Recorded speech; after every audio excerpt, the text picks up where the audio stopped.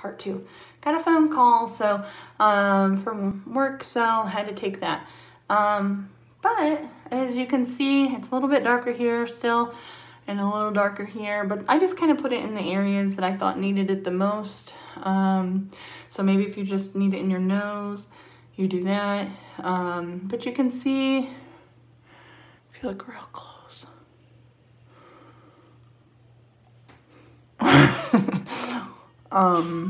it dries and you can see it's maybe gonna be pulling some of that junk out of my pores. So I wish I would have put some there, but there's always next week. So I'll just kind of see, yeah, here too, it's looking, you know, like my pores are, I don't know, maybe bringing some junk to the surface. It's dry, so I don't know why that one part isn't. Maybe it's the last place I put it. I don't know. So now, after I'm done, I'm gonna just rinse it with warm water.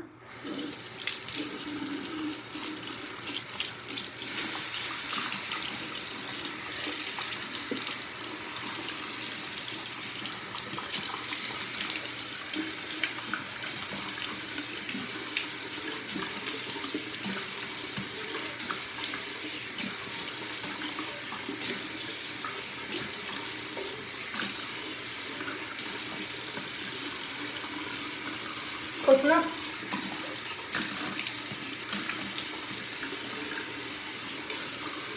Ooh, sticking to my dark spot.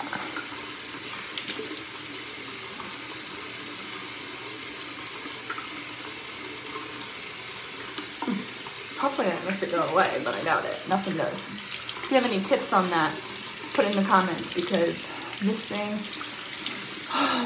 girls, any young girls watching, please wear sunscreen, because this, my friends, is so hard to get rid of. This, all these little freckles and sun damage that I have, very hard to get rid of. So if you're a young girl or your 20s or whatever, wear sunscreen. Don't go tanning.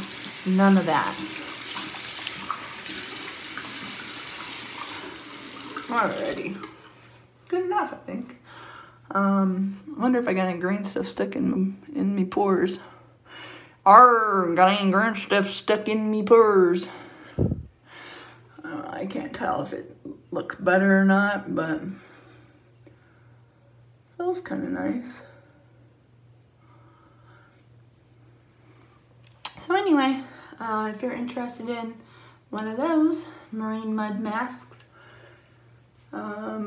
you can either go on my new biz on that their Facebook or that their Instagram, or I also have a website.